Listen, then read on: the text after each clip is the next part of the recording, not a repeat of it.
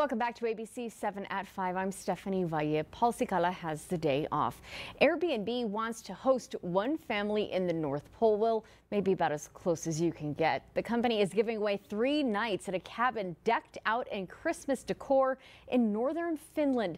And just take a look at this winter wonderland dubbed Santa's Cabin. The town has what it calls the official Santa Claus post office, and the winners can volunteer to help sort through thousands of letters there.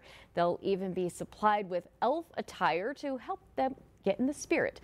The themed adventure is the latest one that Airbnb has been offering, like the Ghostbusters Firehouse and the Scooby-Doo Mystery Machine.